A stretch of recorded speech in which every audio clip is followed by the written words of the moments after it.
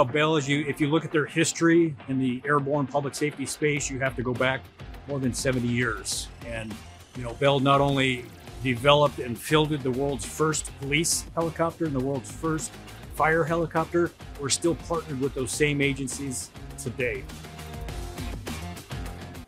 For these smaller units, and I guess that would be the question I would pose to the panel, is how do we, in these structures where we have non-aviator lieutenants and sergeants and whatnot, how do we help them because everybody here is an aviator and can speak to that.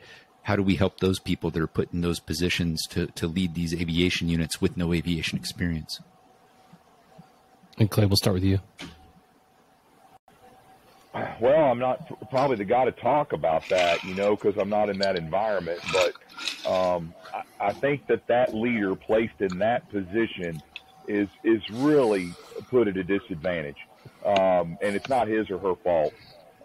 So, there's resources out there, the apps and stuff to get them familiar with the aviation world.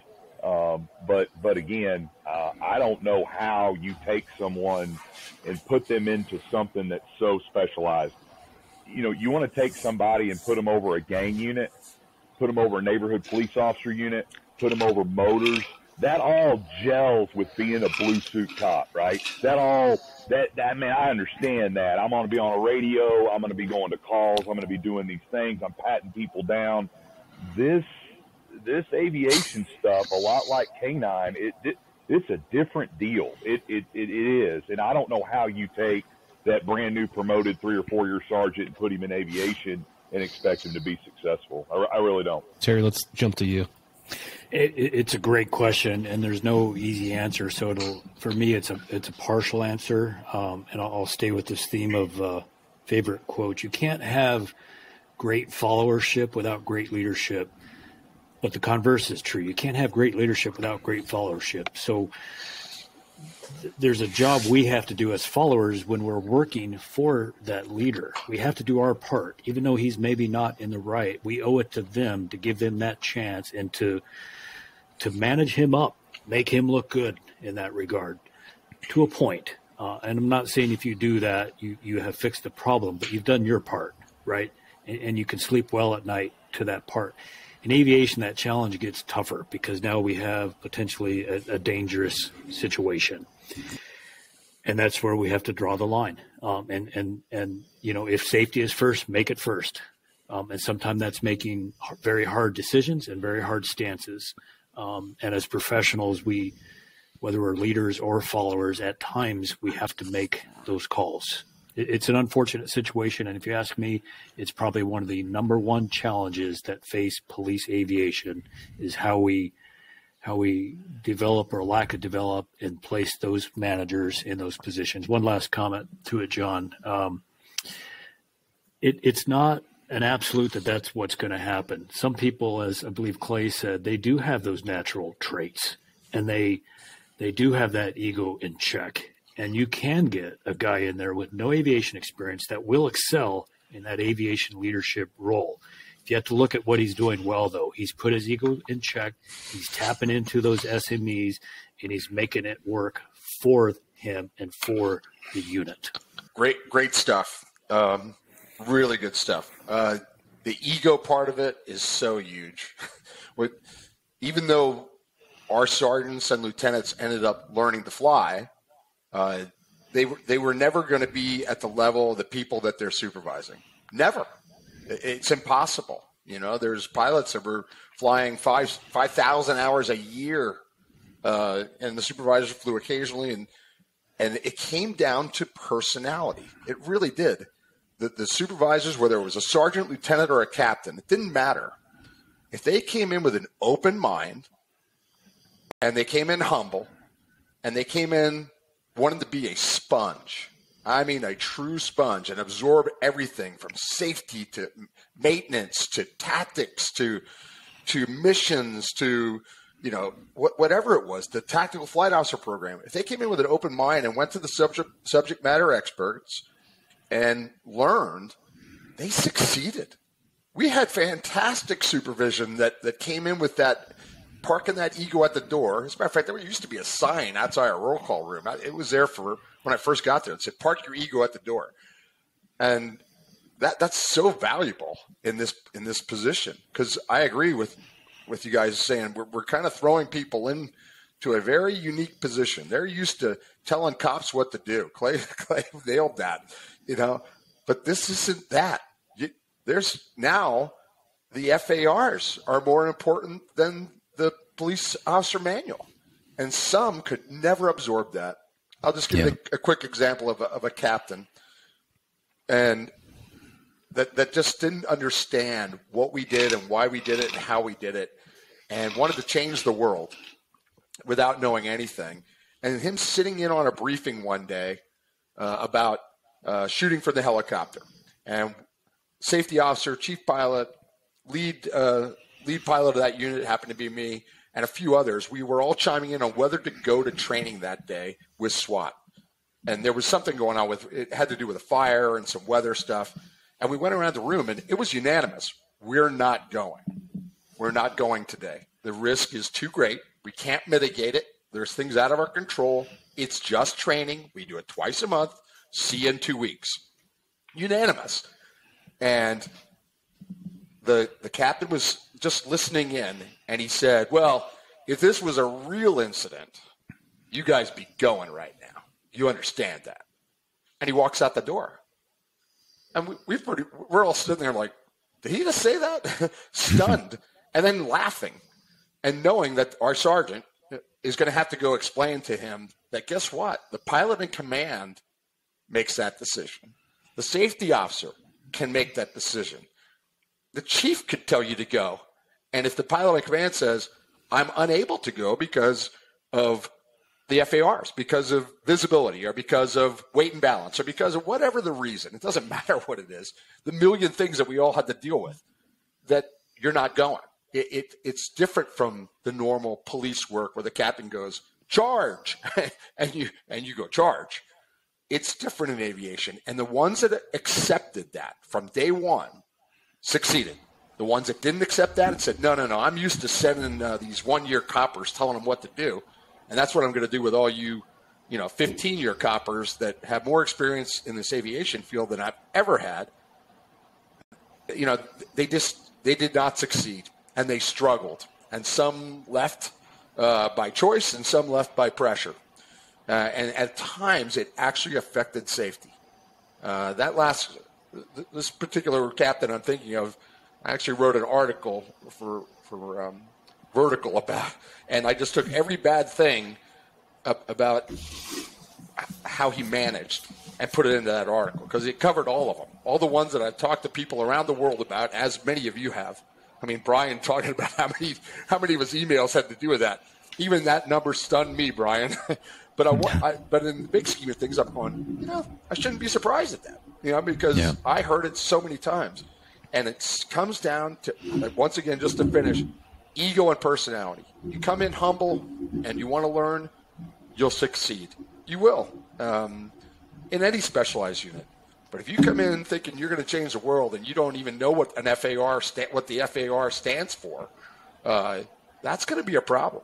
It's going to be a problem. Yeah. Just to tag on that, Jack, is the Army, I think, does a really good job of developing leaders. And the reason why they do that is because, like, a division general doesn't necessarily know about every unit and every mission under his division.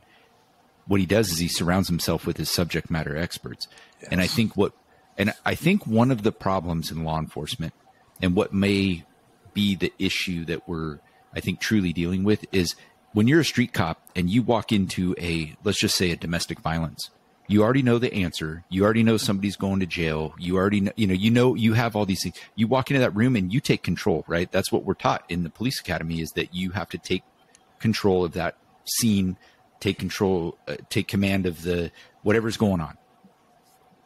I think it's a hard transition when you now are a police officer that promotes into, say, a sergeant's rank, and now you're put in charge of brand new cops working in patrol, because where do all the brand new supervisors go? Right to graveyard shift, right? Where all the brand new cops are. And then you're now a brand new supervisor training brand new cops, and you tend to get into that micromanagement style of leadership because you're not really sure what you're supposed to be doing yet. You haven't really figured out, as a brand new supervisor, what your job is. So what do? You go out and you micromanage your officers. Well, that's going to be, I think, even further when you end up in that aviation unit without any aviation experience. And now you don't know what to do to lead these guys who don't really need to be told how to go out and do their job because they know how to do their job.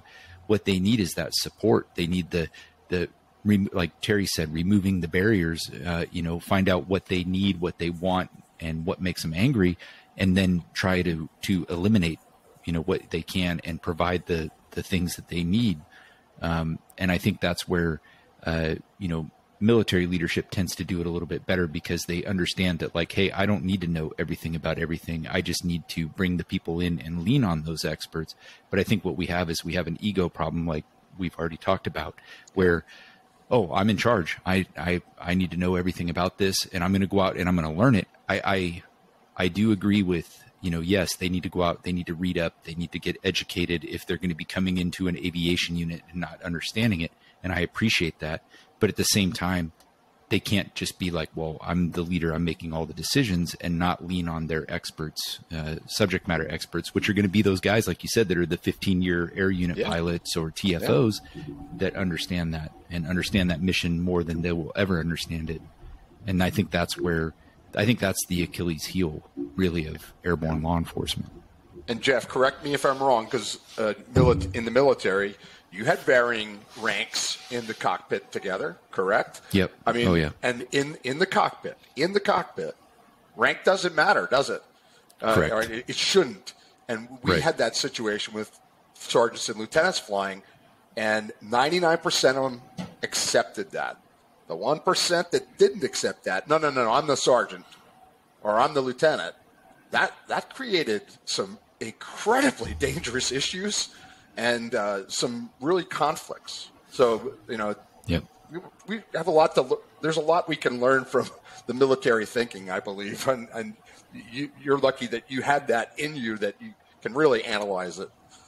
Well, trust me, the military doesn't do everything right. I'll tell you that right now. Of course not. Not that, and none of us do, right? But I think that taking experiences or learning, looking at how the airlines do things, looking at how the military does things, because that's what the military did back in the early 90s, was develop the crew resource management and leaned on the airlines to bring that training to the military to incorporate it into what we were doing to improve and increase, safety. And so I think that, taking bits and pieces, just like like I said earlier about, like, from your FTOs, the ones that you like, pick and use some of those styles that they have and have demonstrated, use those. And I think that's where, if you go into a vacuum thinking that you know everything and you are not open to it, our department would definitely put a SWAT sergeant in charge of the aviation unit without blinking an eye. But if you were to say, well, why don't you take an aviation sergeant or, one of the aviation guys or a patrol sergeant and put him in charge of the SWAT team, they'd laugh you right out of the office. Like, that's ridiculous. What are you talking about? Like, so I think that putting an emphasis on, one specialized unit over another is not a good, it doesn't look good, but also it's silly in the fact that when you're talking about aviation, but again, it's that lack of knowledge of what it takes to go out and fly an aircraft, and melding of these two careers together of, the FARs and the FAA and everything that we need to know as police officers. So I think it's just short-sighted that they think that, we're bus drivers. We just go out and, operate a piece of equipment like a motorcycle because it's a police motorcycle. And that's not the case at all. Agreed 100%. Brian, I'd like to shift to you now. Yeah. And just, there's a few phrases you could walk into any air support unit in the world and say, and always get the same response. And one of those phrases is, I'm going to run aviation like we run patrol. And you will get the same look on everyone's face, like someone just farted in the room. Because in the history of law enforcement, that has worked exactly 0 times. And it means things are about to get really awful. And to even go beyond what you're saying, Jeff, if you go to patrol and say, how about we take just a civilian manager and put him in charge of the patrol shift, someone who's never been a cop before, and you get that same response, they'd laugh you out of the room. And that's what we're doing by taking a patrol supervisor and put him in charge of aviation. But back to your question about, a small unit, it is challenging because you don't have a huge cadre of people to choose from, because you're looking for three things. You have to have the institutional knowledge of aviation, which takes a long time, to really get a grasp of. And then you have to look for leadership skills, but also in most of these small units, you have manager skills too, because they don't give you support staff to handle all the purchasing and budgeting and scheduling and personnel management and all the other crap that leaves you sitting behind a computer all day when you're also supposed to be being a pilot and a leader. And it's up to the agency to identify what they have available and then what they're lacking and provide that training. If you have someone, just because you're a great pilot doesn't mean you're going to be a great leader or a great unit commander. And it may be because you just haven't had the training, and that's something we can fix with proper training. Or it may be it's just not your thing. You may have someone who's a great leader and manager, and we have the resources and ability, and as Jack said, that person has the right attitude to then learn the institutional knowledge that they need to do that job well. I worked for Ed Van Winkle when I first started flying, and Ed at the time was not a pilot.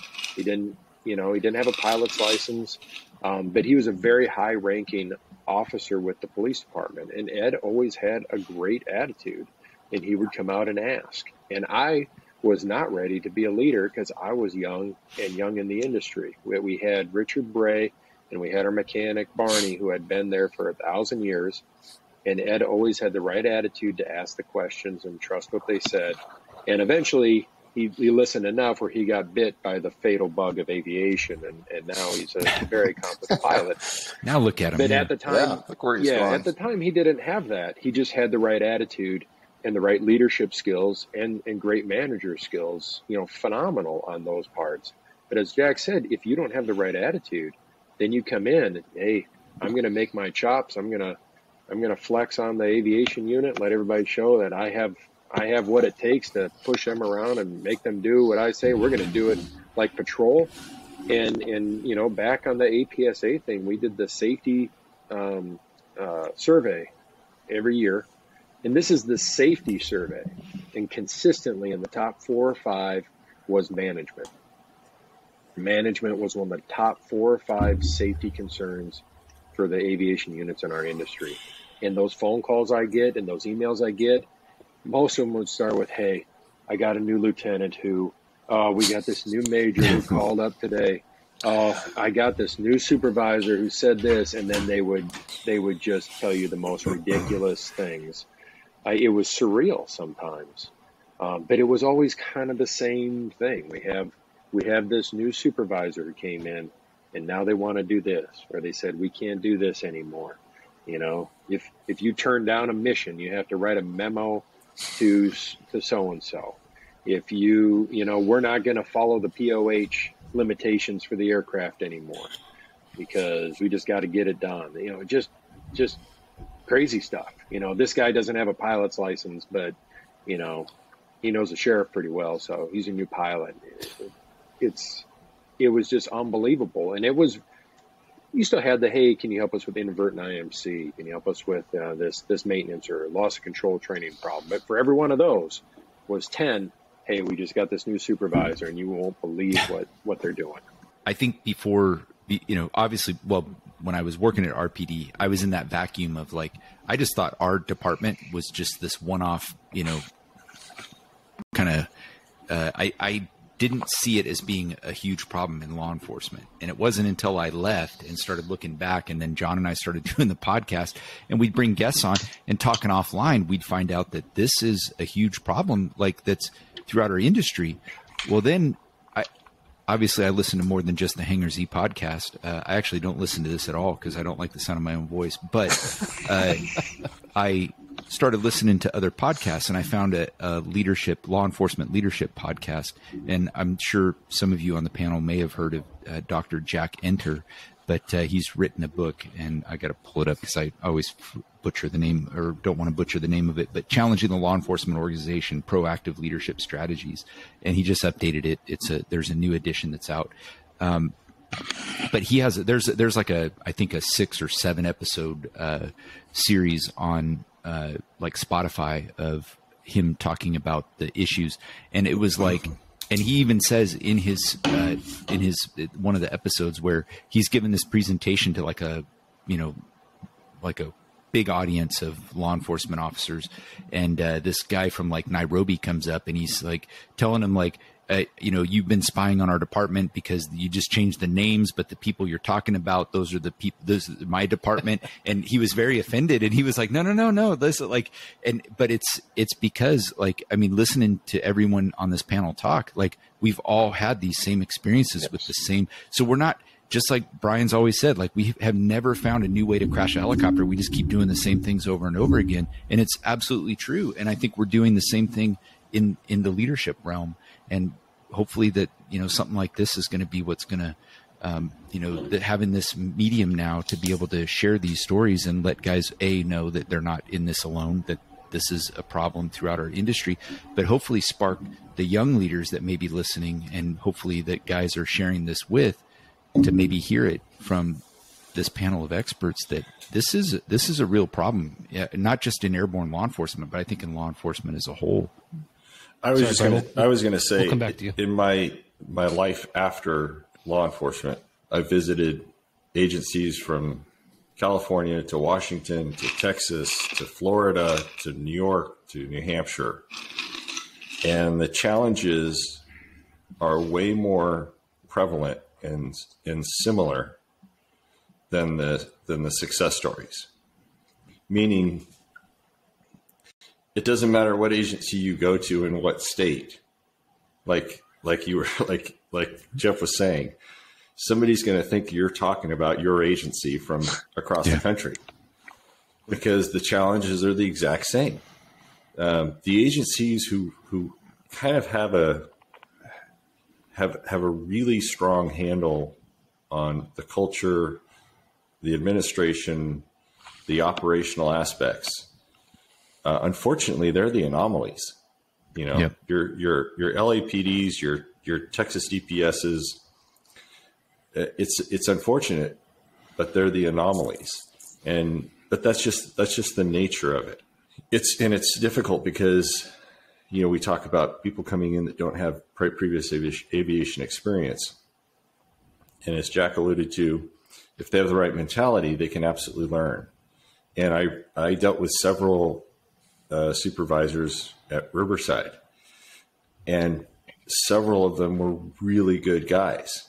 But even the really good guys had no idea what was going on until about their second year in command. Right. Because the reality is, in aviation, it takes about 2 years before you really figure out which way is up. I mean, you think you have these moments of clarity, but the reality is, anybody who's being really honest will tell you that, man, I didn't really figure anything out until I've been in here a couple of years. You know how many times you were flying around as a TFO and you're looking for a guy in a red T-shirt and black shorts, and your pilot is looking across the cockpit while he's dodging news helicopters and everything else, and he's like, "Hey, is that the guy standing in the front yard right there?" And you're like, "Right, where are you looking?" And he reaches across your nose. "That guy right there. Oh yeah, that might be him." And of course it is. And you're sitting there going, how is this guy doing this? He's not even supposed to be doing what I'm doing. He's doing 9 other things, and he just found the suspect, and that's all I'm trying to do. But you learn that it's a skill set. It's situational awareness. It's multitasking. It's all of these things rolled into one. And it just doesn't come to anybody easily. It comes to some more easily than it does to others. But I think anybody who's successful at it and who's good at it has worked really hard to get to that place. And so it's difficult, because to just grab somebody and And it was way more common in canines where you would get a guy out of patrol that had no canine experience.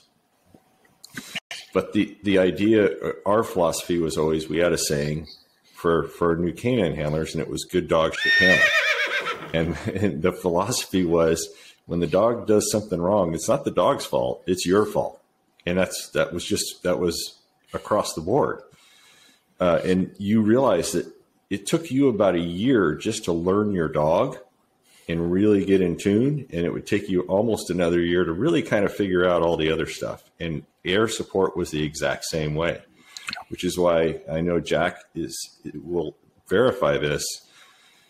So many canine handlers tend to assimilate into the aviation side with a little bit easier, because they're used to kind of the whole scene. They're used to having to absorb and digest a lot of information very quickly and then come up with a plan. And you're kind of doing the same thing in a helicopter. You're just doing it from the air as opposed to on the ground with a dog. And so the guys that we would see come out of the canine unit, they always just seem to have a little bit of a leg up. But, it's a challenge regardless of where you are. And another point that Brian made that was a great point, and I think hasn't been addressed, was management. So in running an aviation unit, there's management responsibilities and there's administrative responsibilities. And they're two very, very different things. And I was fortunate in that I had a guy named Steve Valvo, who was my chief pilot, and he was my manager. And I was smart enough to know that he was a way better manager than I was. And so I left him to basically run the day-to-day, to manage the pilots and the TFOs and maintenance and the training. And then I would say, what do you guys need? What do you need to do what you need to do? And I'll go get it, because I've gotten very good at learning how to ask for things. I wasn't always good at it, but I learned after being said no to enough that there's a definite methodology of how you ask for things and when you ask for things. And so I decided that and Steve and I had this conversation after I retired, and I told him, I said, you were always a way better manager than I was. And I was at least smart enough to recognize that and know that was your lane. And so it's hard, because I think there's a lot of different facets. And I think a lot of the other thing is, a huge factor is, I think you have to share a certain amount of the framework that you're dealing with the people in your units, because there's all kinds of pressures, influences, guidelines that come down from upper administration. And I think a lot of times these administrators in these units, they don't want to be honest with people and say, listen, I've just been told that if we don't cut our budget by 15%, we might not have an air unit. And instead of figuring out a way to say that doesn't cause everybody to want to go, jump off a cliff, you have to be honest with people, and you have to share with them, hey, listen, we've got some budget concerns, guys, so we're going to have to learn how to maybe do some of the stuff we do a little bit more efficiently, a little bit more economically, fiscally responsibly. And I think if you share the framework that you're trying to work within with the people that you're working with and for, it goes both ways. You continue to develop the trust that you've already established. Because I think if you just stand there and say, a lot of supervisors supervise out of fear more than the desire to actually be successful. And we talk about why units don't have things, and there's a lot of people that are just afraid to go ask for things, because they're certain they're going to be told no, or they've seen other people ask for things and they've been told no. So I don't even know if there's a really good answer for it, but it's a really multifaceted problem. And, I think all you can do is try to network as much as you can. You talk about safety, and I don't know if anybody else did this, but my thing was we would take our risk managers on fly-alongs all the time. We were on a first name basis with the risk management department in our city. And if you want to talk about people that hold the purse strings and have the ability to get you things or get things approved immediately, it's a risk management department. And so by doing that, I would call and say, hey, my guys have a concern about this, or they say their helmets are wearing out, but we're told that our budget doesn't allow for us to buy new helmets. And you'd be surprised how fast a risk manager will get new helmets for the entire unit approved by just saying, hey, listen, buy these guys new helmets, because if they crash and their heads aren't protected, it's going to cost us so much more money than these stupid helmets are going to cost us.